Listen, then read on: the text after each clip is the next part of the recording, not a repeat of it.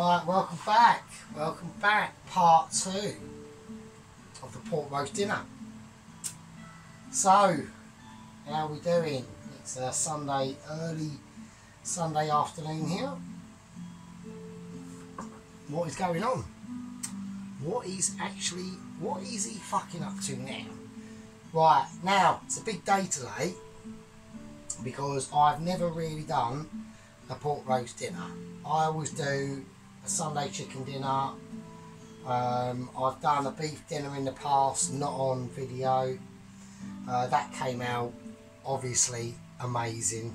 Obviously, I don't need to explain myself. Yeah, so we prepped the pork, but it's a big day anyway because Mr. Adam Garrett is doing a live stream about 6 o'clock. So if everybody wants to whiz over to Adam Garrett's channel, he's doing a live stream at 6 PM today. Turkey meatballs or something, I don't know. I'm extremely excited for it. I hope it probably will come out pretty good, but he's doing it live. Now he doesn't normally, I don't do my videos live obviously because I've only got 54 subscribers. I only say I've got my massive 54 subscribers, right? Appreciate every subscriber, alright? Every person who takes the time to watch your shit. So, I'm quite buff for that really. I can't wait for that. That should be pretty exciting stuff, to be honest with you. So I'm looking forward to that. But at the moment, it's all about this. So, what have we got going on? Well, I've got a pan of my awesome chicken stock going off here.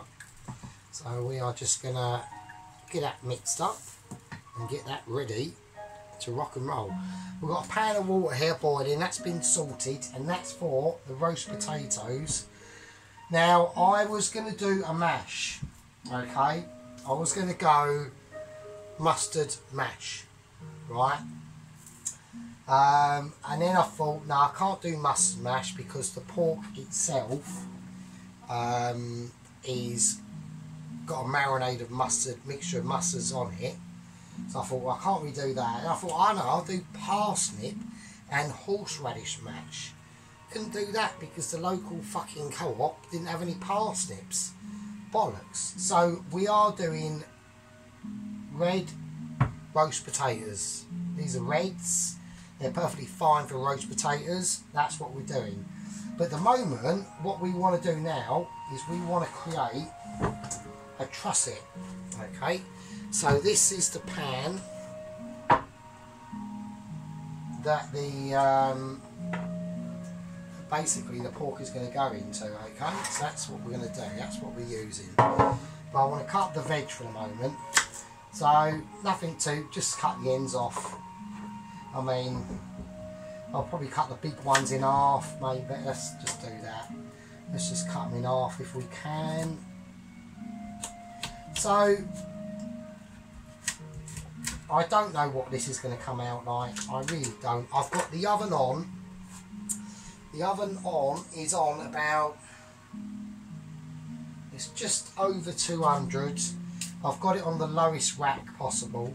And we are going to see what happens. So what I'm going to do, I'm going to lay the pork on these vegetables.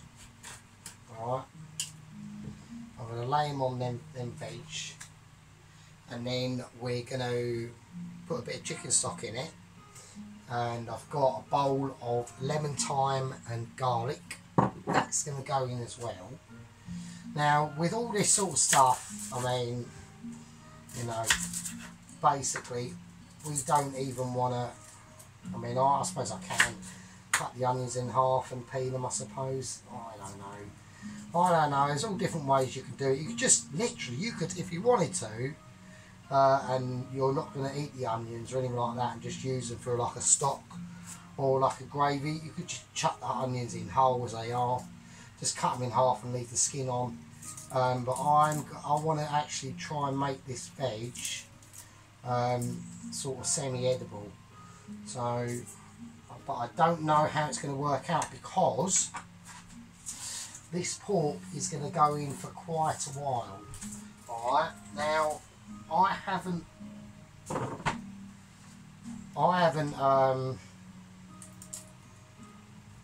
I'm in two minds whether to tie the pork up or not. I don't think I'm going to. I'm going to save a little lag of me peeling these fucking onions. Right, there we go. So that's the veg all peeled. So we've got the onions. I've got red onions as well going in. We've got the carrots. We've got the leek. So I'm just creating basically a trusset. Alright, that's all I'm doing. So for the pork to rest on. So, so what are we going to be actually doing with this pork? Alright, what is going to be the plan of the day? Well, plan of the day is basically going to consist of, let's move all this off to one side because I need a bit of room to work with this now. Alright, so we're going to do roast potatoes. Right, we're going to do roast potatoes. We're going to do butter and salted and black peppered swede mash, and tender stem broccoli, and we're going to do an actual proper apricot and pork sausage stuffing that'll be roasted off as well. Then we'll be doing the gravy, the actual roasting juices from the pork itself, and that is what we're going to do. So I'm going to gently transfer this pork now. So that's been in the fridge overnight. Alright, as you can see, and we're going to transfer this now, and we're going to put it upside down like that, because all that salt has taken out a lot of moisture from that pork, and now we want to take off even more. Alright, so I'm going to just pat it down gently. Just be careful with it, you know, just pat it down, take the initial moisture off that top. That's what we're looking for. Right, like I said many times on this channel, we may be tiny, yeah, we may be in fewer number, but it doesn't mean that we have to negate trying to be as professional as we can, because that is the number one thing on this channel, is being professional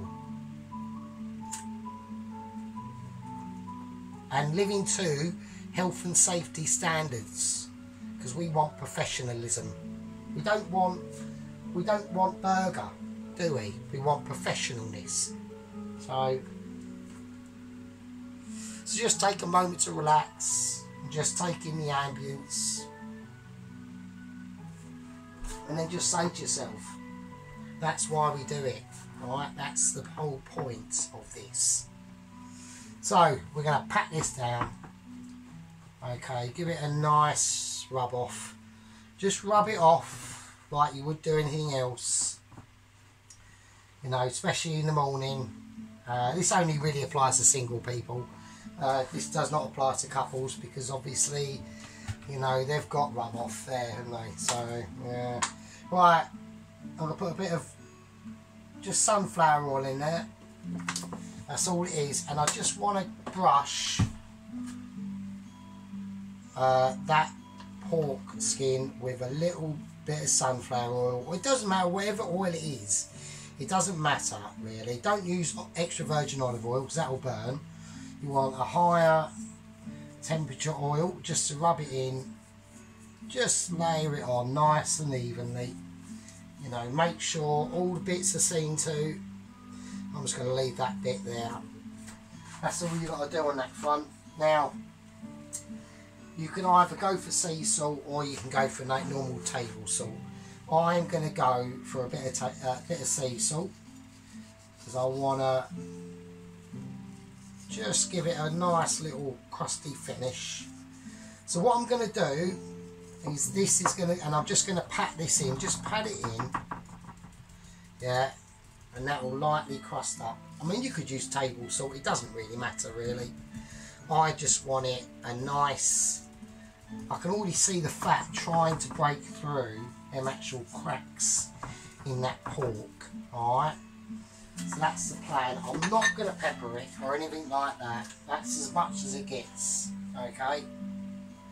That's as much as it gets, folks. That's what you want to be achieving.